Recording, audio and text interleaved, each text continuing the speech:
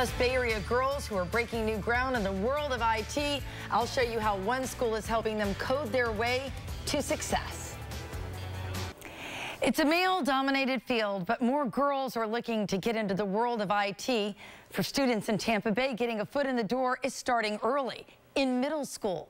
And local professionals are stepping in to help, not only as role models, but as educators. I think the QR code thing. Members of the Girls That Code Club at Tampa's Coleman Middle School are looking to break into an otherwise male-dominant field. It is like all guys. Coding is mainly dominated by men, so we have this group only for girls. Oh, I have to put it in parentheses, that's why. And not just in the classroom. If we're going to do that, what's your thought? Mentors visiting the club say it's an industry-wide issue.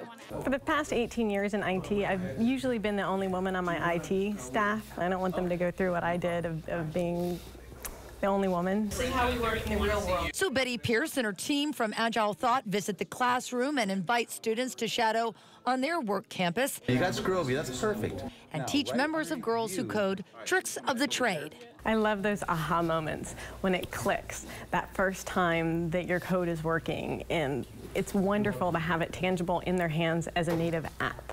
It's something they can take home and show their parents, I built this today. From creating apps and developing GPS systems, I think just really allows the girls to see this as a potential for themselves. the girls do have work to show off and know that one day it will land them in successful jobs. I know that I'm going to be able to use this stuff down the road, and I actually kind of want to be a coder. There's going to be a lot of jobs, including computer science, now that AI is going to be everywhere. Now, according to Glassdoor, the starting salary for an IT job is nearly $50,000, and it can quickly move up into the six figures. So go girls, go girls. And talking about job security, she said it, AI, I mean, that's going to be everywhere. Oh, yeah. Wow, That's Westworld, awesome. It's happening. Yes. And I don't even know what a code looks like. Yeah. And I was in the science field. Right? I know what it looks like. All right.